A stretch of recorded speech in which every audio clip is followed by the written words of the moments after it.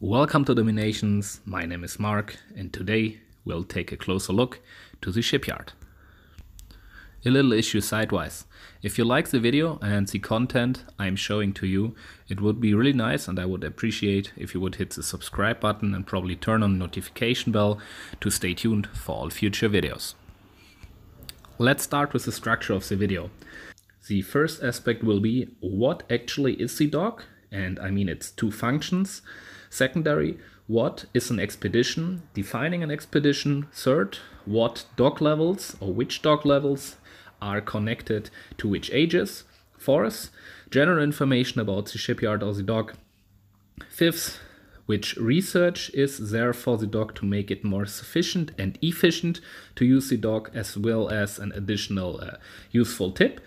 Sixth, the senseful use or usage of the dock, and last but not least, seventh point, troop tactics from the dock and how I personally value them as senseful or not senseful and how to use them to be senseful. So let's come to the first aspect. What actually is the dock? The dock is a building, and it's a building we can not dislocate or locate in another position. So like the museum, the Alliance Gate, and the embassy, it is fixed in its location and it's there from the really beginning of the game. We don't have to build it, we simply can upgrade it. And it has two main functions, or two functions in total. First, the league boat bonus, so which is depending on your actually and current league and gives you some resource benefits all 24 hours. This is the very old function, which is it had for all the time DomiNations exists now. And then secondary, I think approximately 1 year ago, it was implemented, the exploration or the expedition function.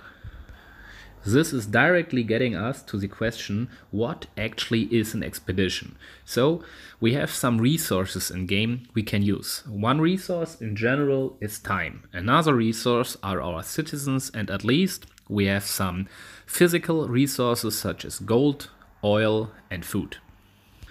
Now, like in most upgrades and researches, our resources will be used to get all of them done. It's exactly the same in our shipyard with our expeditions. We will have to use some time as well as our citizens as resource to spend them for a specific purpose and don't have them available for a specific amount of time before they will return. So you could also define an expedition as a limited amount of time in which citizens stay unavailable, providing you with a specific reward or rewards when returning afterwards again. So let's come to the next chapter, the dock levels and the regarded or related ages.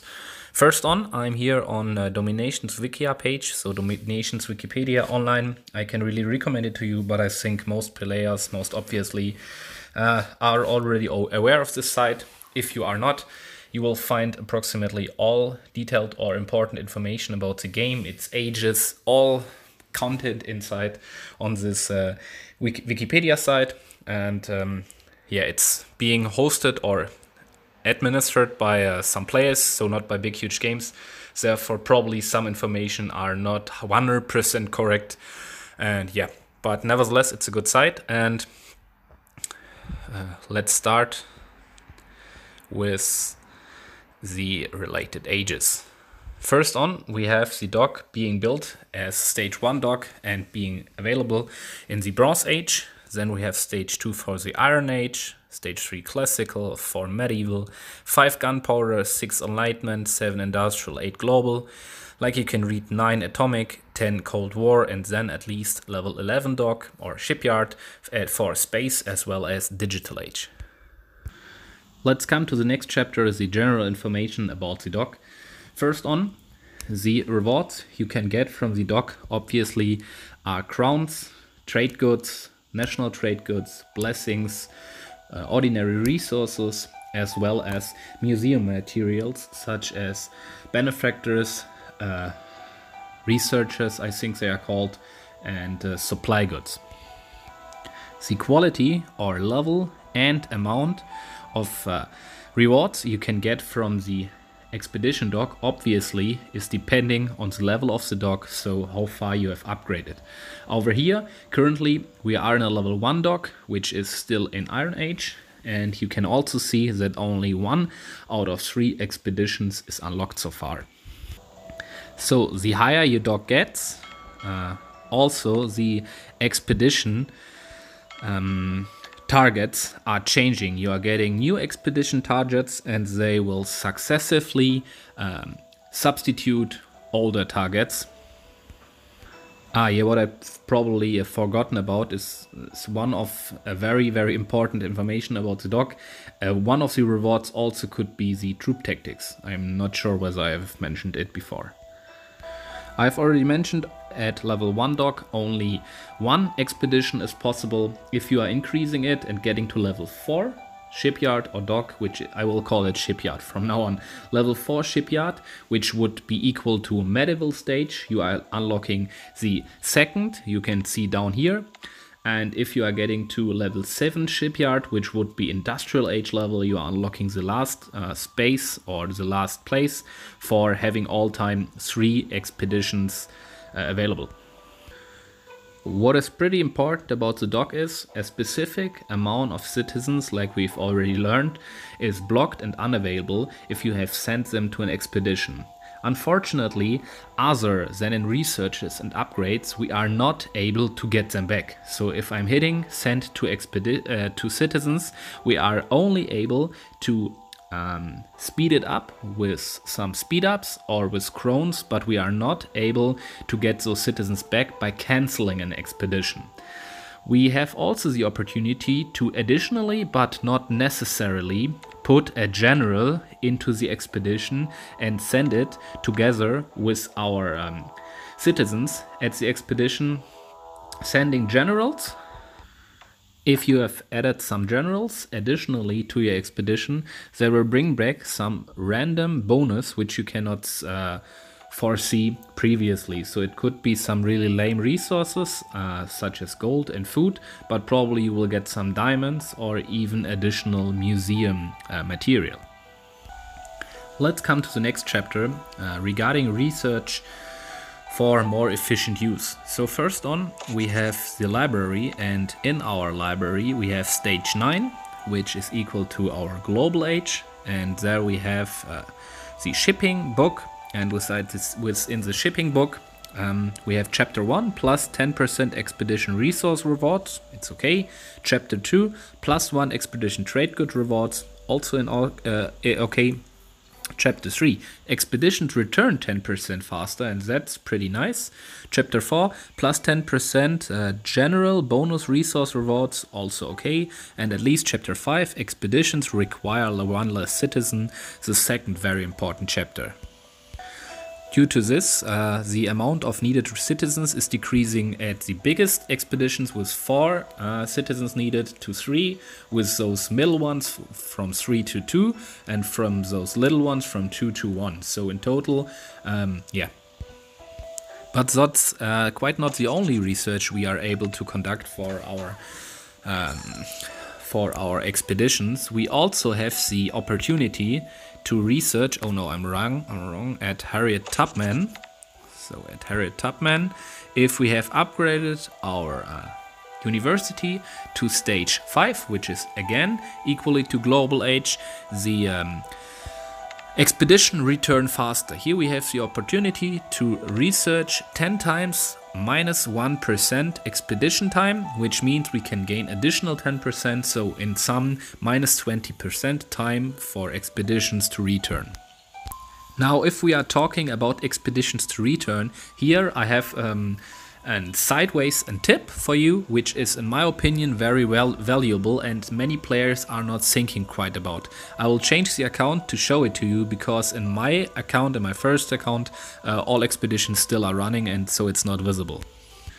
So now if we are looking closer to our expeditions, we always see that if an expedition has finished and is getting replaced by a new one, we have in the right top corner a date of expiring. So it expires always after having or being available after 24 hours, so only one day, and if you have accepted and used this expedition, it will automatically refresh. Otherwise we would have to use crowns to refresh it. Now a lot of expeditions actually, especially if you have done some research to shorten them up, are below 24 hours. So if you are now having an expedition, let's say like I have over here, with benefactors and one troop tactic, desert rebel army, and it's not favorable for me, so I don't like it. Yes, the most intuitive and obvious way would to say just skip it and don't use it. But if it has expired for about or the last expedition has been conducted and now you have an expiring date, which is, for example, 24 hours in the future, but conducting this expedition would cost you about 21 hours and 36 minutes, it would be smart to conduct this expedition despite of the fact that you are not using any of its rewards, but to fasten it up without any crowns. So what I mean is, if the expedition would automatically refresh within 24 hours, you would have to wait 24 hours to get something which is probably what you need. But if you conduct this expedition, despite of the fact whether you need it or not, with 21 hours and 36 minutes, only as an example, it would be way faster without using crowns to get rid of that of the unfavorable expedition and its rewards and get the possibility to get one with favorable rewards. I hope it was understandable. So, at least let's come to the pre-last chapter, which is the senseful use of the shipyard. So I have to claim over here, a senseful use always has some kind of subjective manner. So when you are really demanding or needing for resources, obviously you will tell me resources are your primary focus. Other ones are probably focusing for troop tactics. What I am mentioning over here is only my personal view on the situation and what I value the most as rewards from the shipyard. So probably you are thinking the same. Probably you're having some other thoughts. This has no general objectivity behind. In my opinion, the very primary use or senseful use of the expeditions is to require museum materials such as researchers, supply goods and benefactors. Yeah, they are called benefactors. I don't think I have to explain why the museum is very important, especially in the late game, but it is important for all players. If you are interested why the museum is important and how to get master of the universe, master of the museum, just check out my museum guide. But at this point we won't talk more in detail about the museum, we are talking about the shipyard. If we are looking very closely to the rewards which are available for us in the shipyard, we will recognize that benefactors and researchers come in a lot huger amount than supply goods actually are. Sometimes they are matching up, but nevertheless, even if they are matching up, supply goods are far more scarce than other resources due to the fact that we need a much huger amount of them. So let's make an example. If we have an artifact and it is basically level 1, so 1-star artifact, and we want to upgrade it to 2-star, we will need 400 supply goods. Upgrading it from 2-star to 3-star will need additional 600 supply good. Upgrading it to 4-star, additional 800 supply good plus 175 researchers, and 5-star, 1000 additional supply goods and 200 benefactors. So in total, if we want to upgrade an artifact from 1 to 5-star, we will need 2800 supply goods, only 175 researchers and 200 benefactors. That's a multiplicator of 10 up to 14 times, depending on whether you have a 2-star, 3-star or 1-star artifact and want to upgrade it full. So it's pretty obvious, I think, that supply goods are much more limiting than the researchers or the benefactors. Nevertheless, we are getting from the dock or the shipyard nearly equal amount of supply goods, researchers and benefactors. Nevertheless, do not hesitate to go for expeditions which are giving you researchers or benefactors, even if you already have a really lot amount. If you have conducted some purchases in the game, you will get some VIP stages. And if you have some VIP stages, you can go to the VIP shop, and pretty often in the VIP shop on regularly basis, you will be able to exchange those nasty and too much benefactors and researchers for supply goods. I mean, converting 100 of researchers or benefactors against 50 supply goods isn't good at all, but nevertheless, it is better than having 7,000, like I had previously, benefactors and 6,000 researchers just laying around, unable to use them, whereby you have too little amount of supply goods to upgrade your artifacts to stage 2 or to star stage 2 or star stage 3. So let's come to the secondary or second most important use or most senseful use from the shipyard, and this is obviously the gaining of troop tactics. So if you are gaining some troop tactics, we will talk later on in detail about which troop tactics are senseful for what purpose, but nevertheless some troop tactics are especially worthful for you if you are attacking in a specific style. So for examples, those 2x0 kamikaze airplanes you can get by some expeditions. Most logically, it is depending on how you are attacking. But for example, if you are attacking with bombers and heavy tanks, bombers and bazookas, bombers and commandos, that doesn't matter, it's only an example. If you are attacking with bombers, there are shooting buildings which are dangerous to your bombers, but also SAM batteries, so air defense traps, and you can get rid of those with the scan tactic, but most obviously you cannot get rid of all of them. Therefore, it's pretty easy to use your Kamikaze Zero troop tactics, which you are getting completely free and on pretty often basis from the shipyard as some kind of bait. Send them forward, getting them shot by the SAM batteries, which are then triggered, and your bombers are not getting harmed by the enemy SAM batteries, like we can see in the example video in the background.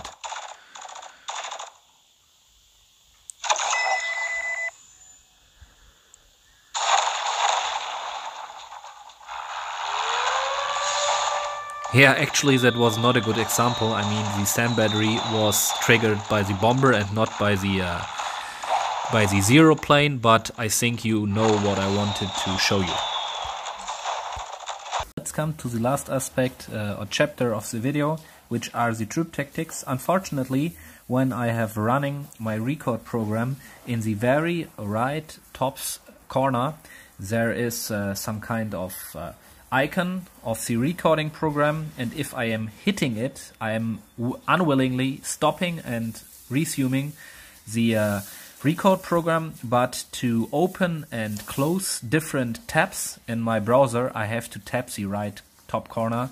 Therefore, I have to film it just simply from my iPad. Yeah, and here we have all troop tactics which are, so far as I know, available from the dock so far. First we have the Horse Raider Army. Obviously these are only some raiders. The raiders are only good for taking out economic buildings, so I can recommend using them if you want to get 50% quick victory and the enemy has exposed economic buildings, which because they are pretty fast in taking out economic buildings. Otherwise you can also use them to clear the enemy base, simply if there are only some economic buildings remaining, and you take the raiders to get rid of them. Next we have the Egyptian army, which is setted only by infanterists and bowmen, so shooters. Obviously they are not pretty useful in most situations. I can only recommend them for clearing the enemy base in the very end. Next we have the companion army, which is only one horseman. In my opinion, totally useless. The only way you can use it in a senseful way is if you have a main army which is consisting out of, I don't know, ballistas and shooters, and you are taking one of those companion troop tactics sideways if there is a mortar or a stronghold, and just to decept it or to take the attraction, distract it, and prohibit or avoid this building shooting at your main forces.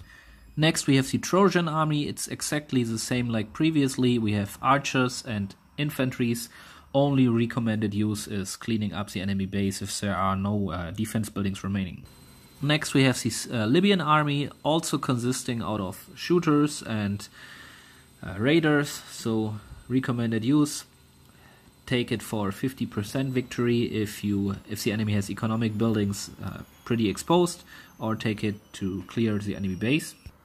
Legionary army, we have 2 wall sappers and 6 infantries, Roman infantries. They are not very durable against enemy defense buildings, so also recommendation use them for cleaning up, like most of the other crappy troop tactics. Hellenic army, 1 horseman, 4 infanteries, again distracting mortars or strongholds for not shooting at your main army, or probably use those infantrymen which are in this troop tactic for cleaning enemy base at the end. The Punic troop tactic, one horseman in form of an elephant and 4 spearmen, again only recommendable for distracting mortars or strongholds. Merchant convoy army, 4 German infanteries as well as 1 healing convoy. They are only useful for getting down enemy economy buildings without any enemy defenders to defend themselves, so also probably in the very end. Yuan Dynasty army, as mentioned before, 2 raiders, 6 Chukonus, so shooters. Use them for 50% quick victory if economic buildings are exposed, or probably you can also use them to support your main troops, but I don't know whether this is a successful approach. Here we have the African elephant army with even 1 elephant archer in it. Unfortunately, elephant archers got nerfed passively by all other buildings getting more hit points, but elephant archers are not did not get stronger, therefore they got passively indirectly weakened, and I would use this army only to support main troops. Greek fire thrower army, and let's be honest, over here it's getting interesting the first time really. Those Greek fire throwers have huge HP, so they are really durable, and they are also dealing a lot of damage in a cone shape, so to a lot of enemies in front of them. Therefore, definitely here is the recommendation. They are a more valuable troop which can support your main troops as well as clear the enemy base, get rid of some defense buildings, get rid of economic buildings, or even spend them or donate them in a defensive manner in your strongholds, because they are nasty to fight against. Conquistador army, we have shooters and 1 bombard, so pretty useful to support your main troops. Just drop them with your main troops and get some additional shooters and range power, but also you can donate them in defensive manner, because ranged troops are always nasty to fight due to the fact that if they are donated and staying inside the walls, they are for a lot of troops from enemy attackers unattainable, so they can deal damage without or while being protected. Pike and shot army from Gunpowder Age, same as mentioned before, 7 shooters, 7 infantrymen. Use them as support of your main troops, drop them with your main troops, or use them in the very end to clear enemy buildings which are exposed. Indian elephant army, let's be honest, in my opinion they are pretty worthless. Just, I don't know, waste them. Green standard army level 4, some shooters, 1 horseman and 1 mortar. Support your main troops with them or use them to clean up. Napoleonic light army, in my opinion, most senseful to clean up in the very end. Sepoy army, okay, over here it's getting interesting again, only the second time for all that kind or amount of troop tactics we have seen already. Sepoys have a decent boost damage against enemy defenders, so valuable in offense, and you can just support your main troops with them. But otherwise you can also donate them defensively, and they will deal a lot of damage against enemy attackers. British Expedition Army, here again it's getting interesting because you can support your main troops pretty well with them. British ranged troops have 1 more range and additional damage against enemy defenders. Then you have a machine gun with them, suppressing enemy defenders, and you have a healing card. Definitely recommendation, use them as support for your main troops, or even donate them in defensive manner. Baltimore Fencibles, 3 wall miners and 1 howitzer. I would not locate them lonely somewhere because they are dying pretty easily. Use them to clean up the base in the very end, or support your main troops. Probably you can donate them defensively, but the 3 wall miners are getting completely worthless over there. Desert Rebel Army, mostly raiders and 6 infantrymen, so good at getting hit points depleted or destructed. Therefore use them for 50% victory if economic buildings are exposed, or clean up in the end. Demolition Squad Army, very senseful in my opinion, especially if you are already playing with commando troops. We have 1 commando, 1 bazooka and a flamethrower, so they are effective against enemy tanks, effective against enemy ordinary buildings, effective against enemy defenders, and effective against enemy defense buildings. So you can just simply use them to clean up, but therefore they are probably too valuable. Support your main troops, or probably attack from different angles. So have your main troops from one side and support your attack with opening another flank by dropping 1 or 2, probably 3 of these armies from another flank. Valuable troop tactic, definitely. S-35 tanks, worthless in my opinion, same as those elephants. Use them to distract mortars or simply waste them. NATO army, I'm not a huge fan of it, simply using it to clean the enemy base in the very end due to the mortars, otherwise senseless. ROK army, 8 Korean shooters, 1 APC, 1 healing card, same as we told before with the British infantrymen and the healing card. Support your main army. If you're playing an ordinary composition with some shooters, you're getting an additional healing card, and the APC is spitting out some infantrymen. Using them to clean the enemy base in the very end is also another option. Frontier Force Army, 1 howitzer, 4 Gatling guns and 1 wall sapper. You can just also use them to support your main army, probably even donate them on defense, but that could be some kind of waste. Use them to clean the enemy base up. 0 airplane, pretty valuable, especially if you are paying focus on your air troops, such as playing with transporters or playing with bombers. Use them as baits or decoys. Just send them previously in the enemy base, hoping to trigger some SAM batteries so that your valuable main forces in the air are not getting harmed by the SAM batteries. At least Wall Breacher Army level 9, same as mentioned before, only higher level troops, some mortars, some machine guns and a Wall Breacher. Probably you can support your main forces by them, donate them defensively, or simply use them to get rid of last enemy buildings while cleaning up. So that's about the dog guide. If you feel informed, don't forget to subscribe and turn on notification bell. See you soon. Domination tips.